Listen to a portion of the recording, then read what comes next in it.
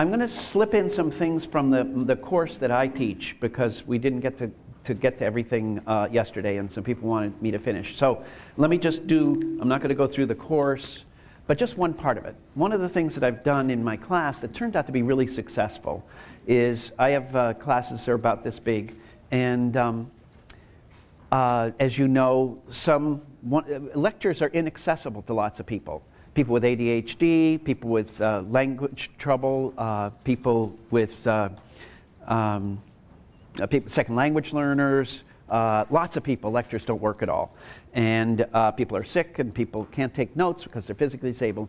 So one of the things probably you do here also in university is people are paid to be note takers so that there's notes available for people who need notes from lecture.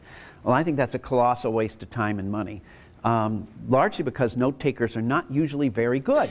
So I was trying to think, how can I make the lecture more university design? It's a standard lecture, which is, again, not a great instrument. Great for some people, terrible for others. But how can I get it so that it's a bit more accessible? So a number of things happen. The whole thing is videotaped, so you can watch it slower, faster, watch it at home. It's available an hour later on the web, so that you can do see the whole lecture again. Okay, that's not that interesting. And almost no students ever listen to a lecture again. You've heard me once, you don't want to hear me again. And so that doesn't happen. But the second thing that I did was actually something that is really neater, and it shows UDL. What I do is I ask 5 people, so it would be a group like this, and every night that there's a lecture, 5 people are official note takers. It's just part of being in the course. You have to take notes once during the course. And the key thing is, and here's where technology is key, is that within 24 hours, but I actually give a little leeway, as you'll see, you have to put your notes up so all of your classmates can see them. Okay? So after lecture, there's a video available of the lecture, and within a day or two, there's 5 people's notes of the lecture. All right? Now the question is, these are, and I want to point out that all of them are Harvard graduate students in education. So this is a very, what's the word, homogeneous group in some way. You know, I mean, I got the typical disabilities and stuff, but this is not a wild array of people. What I want you to see is what kind of notes they take. Okay, so I'm going to show you notes so roughly the same lecture, although I fudged in one case because I wanted to show the variety. So what most people think the notes are going to look like is this. Okay? So this is one graduate student's notes, and you can see, what was I talking about? I was talking about exactly this. What great timing. Talking about the same topic we're talking about today. And Ruth, you heard about Ruth in perfect pitch, blah, blah, blah. So here's Michelle Berkowitz's notes. Beautiful outline, just like, you know, her English teacher would have been proud. Bulleted points, you know, she's in the problem of upper motor neurons, stuff you, blah, blah, blah, break, Okay. All right, this is what most people think notes are like, because that's what your English teacher thought notes looked like. Oops. Oh, I guess I can just click this, can I? Get back. Am I up there? Yeah. So let's look at somebody else's notes. So this is a classmate, same class. And he realizes, these notes are going to be on the web. So they're native on the web. Why not use the web? So he puts them, and everything here, he's got tons of links out to other things. Now some of you would say, this is kissing the apple here for the professor. And it definitely is. But in terms of the theme for today, you know, he's networked. He said, well, there's a lot of sources on the web.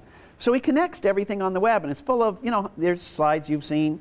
So he's connecting and actually embedding this in knowledge, which is fabulous, and I get to use it next year, which is fabulous.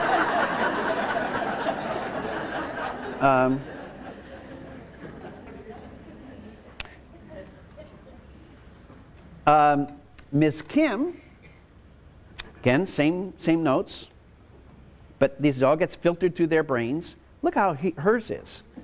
Hers is, dear classmates. She writes a letter. It's not an outline. It just, here's my takeaways. So she says, it's like a travelogue. It's like her journey, like it's a postcard back. And it's completely her own take. She doesn't try to be literal with what I did, but it was like I was on vacation and here's what I heard. And she just writes a letter. You know, and it's all just paragraphs, and, you know, she says, you know, in the middle, well, it got kind of boring and I stopped paying attention here. You know, but it got, you know. Anyway, so an epistle sent to her classmates. Sorry, this switching back and forth. I don't know why that. Oh, was that showing up? Maybe it's just what I'm showing up here. But more interestingly is that over the time, more and more diversity starts to come out as people see, oh, there isn't one way to take notes. So usually somewhere along during the course of the class, someone will come out like Miss Goldsmith's. Whoop, why can't I click on that? There we go. Oh, it's hitting that.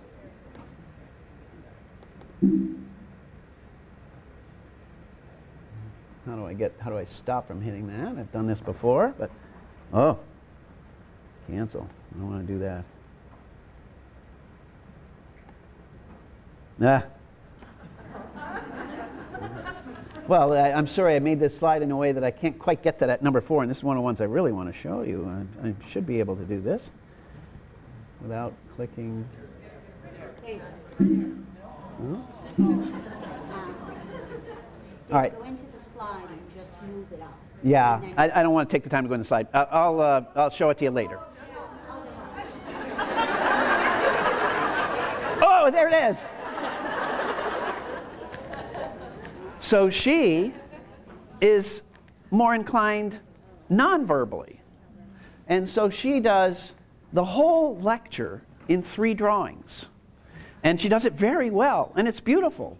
And, you know, and she just is doing, you know, and the other, I'm not going to do that opening again, but I've got the 3 slides, and it becomes more and more visual. And actually, then people see it, and they go, wow, her notes are really better than the outline. Who knew? Okay? Not for everybody, but for a lot of people. And then more people start to draw and do things like that because they go, oh, what we're trying to do is convey what happened in the lecture. And there's lots of ways to do that. Let's do, this is the one that was most helpful to me as a faculty member. And this is the one where the guy called me and said, okay, I'm not quite done. I need another couple days. And I said, okay. So what he did was he took the entire lecture and spent days going through the New Yorker cartoons, all of which are on the web, and illustrated all of my points with cartoons. So I'm not going to have you read the whole thing, but it's just, it'll take a second. Oh, here we go. So just cartoons. He puts a few words in there, but he finds a cartoon to make the point. Isn't that amazing? This guy looking for a good grade, I grant. But the great thing is, the nice thing is he is co-constructing the lecture with me through his own brain, and I have a new lecture, a better one, because we've co-constructed it. And then what, of course, then quickly people start to realize, like Jeff took the slide of Grace and I on the motorcycle last night, people realize, pens and paper and all this. So sooner or later, someone does this. And I thought, by the way, I mistook this. I thought the person was not paying attention in class and was really getting aggravated because I don't know who's taking note on any particular day. So here is, I got to read you this because you can't see it. Hi, my name's Chris. So this is another kind of epistle, except that he's got his little iPhone, so he just takes a picture of himself. That's me. In case you missed it or simply want to relive it, here's what happened on Tuesday night. It's all about him. I'm wearing a blue shirt. And this is the Facebook generation. I'm taking my shirt off now. It could be anything. I'm staying in New Jersey, Department Central. I stole it from my mom's laundry basket. I'm also wearing jeans and boots. Dr. Rose enters the room at 7:02. Okay? And then he just takes pictures, and whenever they get good at this, so whenever I say, okay, now the most important point is, and up comes the cell phone, and people just press record. And then they don't have to write any notes at all. But he just takes pictures. There's me in the lecture hall. That's his ginger ale, etc.